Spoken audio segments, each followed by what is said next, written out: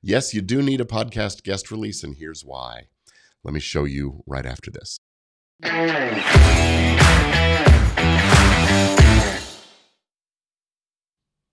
Hello, and welcome back to Legit Podcast Pro, the show where we dive deep into the legal and business aspects of podcasting and digital media content creation. I'm your host, Gordon Firemark. They call me the podcast lawyer, and today we are tackling a topic that is vital for every podcaster and content creator out there. Whether you're just starting out or you've been in the game for years, why you absolutely positively need a podcast guest release. Now, I know what some of you might be thinking. You're saying, Gordon, my podcast is small, or I'm just interviewing my friends and colleagues. Do I really need to bother with something as formal as a guest release? And the short answer, my friend, is yes, you do. And over the next few minutes, I'm going to try to explain to you why and share a couple of stories and give you the tools to protect your show and keep it thriving. But first off, let's get started by talking about what a podcast guest release is. Now, essentially, it's a legal agreement between you, the podcaster, and your guest.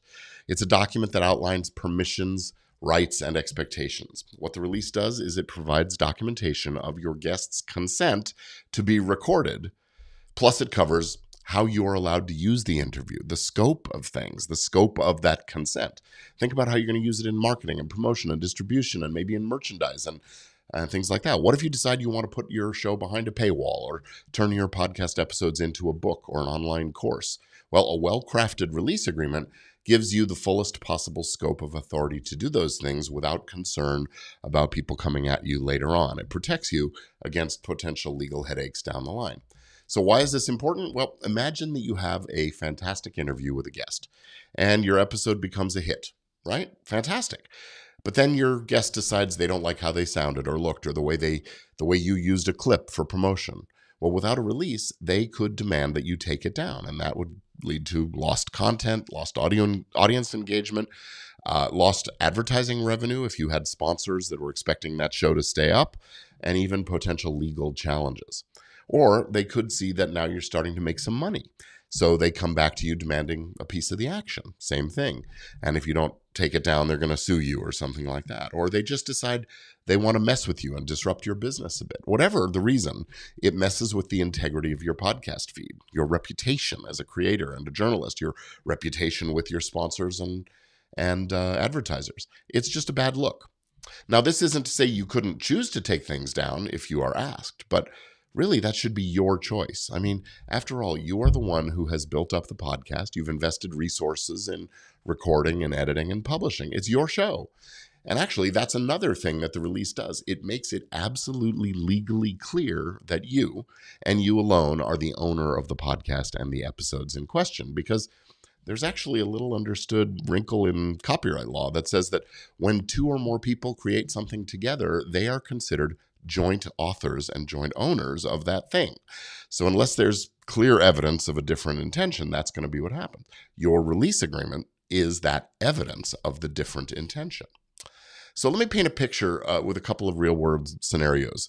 Picture this. You've interviewed someone who shared a personal story, proprietary information, and later they have second thoughts about it being public. Maybe they talked a little bit negatively about a family member or someone that, has some sway over their job or something. If they ask you to remove that content and you don't have a release, you have to take down the content. That's the legal advice is going to be just take it down. Now, if it's something that's not very sensitive and you feel that there's an important reason the story should stay out there, well, you want to be able to control it. And if you have a podcast release form, it's your choice, your decision of what to do. Or consider the case where a guest becomes famous and then their episode on your podcast suddenly has a lot more value. Without the release, they could come and restrict your ability to use that episode to promote your podcast. They could restrict your episode to make money from that. I actually had a situation where my client's guest in an early episode of her show later developed an intense dislike of my client because the client had decided to present an alternate point of view than the guests. So it's years later, my client is doing real journalism, aiming to present all sides of the story. And now this early guest is demanding not just a takedown, but also that all references to the episode, everything be stripped from the feed, from the website, from the show notes, and everything. Well, my journalist trained client thought that was just unacceptable and really wanted to at least reference why the episode was missing.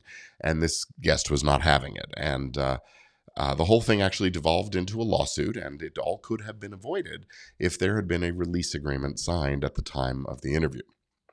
So, the way to protect your podcast and ensure that you are free to use your content as you see fit, and that's what it's all down. It's your choice. That's where a podcast guest release comes in.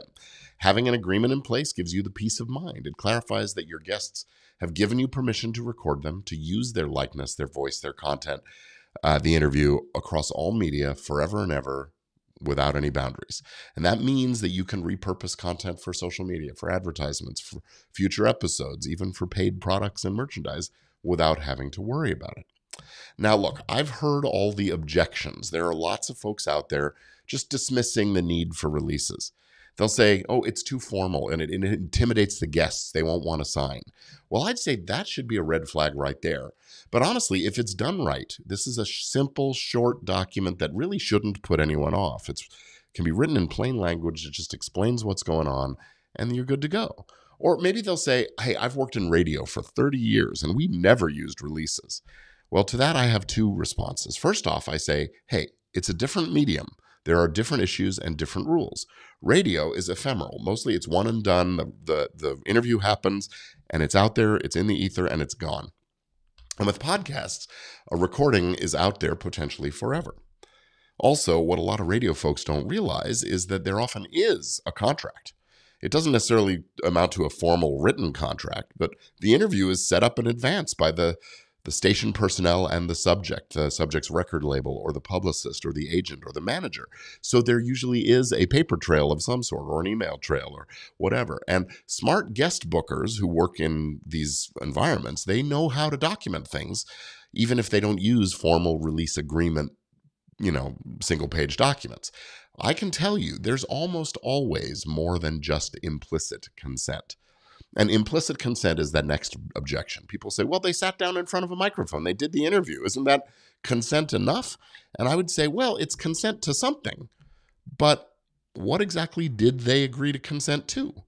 Because unless you were careful to get them to agree to a perpetual, irrevocable consent and all that ownership and all the other stuff, well, there's ambiguity there. And I'll tell you as a lawyer, if it ever becomes a problem, that ambiguity is going to work against you, the podcaster. So get it in writing, the lawyer's mantra. Now, you might be wondering, where can I get one of these podcast guest releases? And boy, am I glad you asked, because I've got you covered. Just visit http://podcastrelease.com. That's podcastrelease.com to download my free lawyer-drafted podcast guest release. It's a template designed to provide comprehensive protection for you and your podcast, ensuring that you can focus on creating great content and not legal worries. So that's the call to action for this episode. Come and get my guest release and check that out. And before we wrap up, I also want to extend an invitation to all of you. If you are looking to make a little deeper dive into the business and legal fundamentals essential to your podcast's growth and profit, I'm holding a free workshop. It's called Business and Legal Fundamentals for Podcast Growth and Profit. And you can register by going to event.podcastlaw.net. And, oops, that's not the right, I'm putting on screen. It's not going to show up. Anyway, event.podcastlaw.net.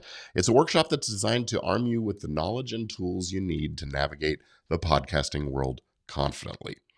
So in summary, whether you are interviewing a close friend or a high-profile guest, a podcast guest release should be non-negotiable. It's about protecting your hard work, your content, and ultimately your podcast's future. Think of this a little bit like safe sex. Practice safe guest. Use a guest release every time with every guest. And that's it for this episode. Thanks for tuning in to Legit Podcast Pro. Remember, podcasting isn't just about hitting record. It's also about creating great content with confidence and knowing that you're on solid legal ground. Download your podcast guest release, join me at the workshop, and let's make sure that your podcast isn't just creative, but legally sound, positions you for growth and profit. Until next time, keep on making great podcasts.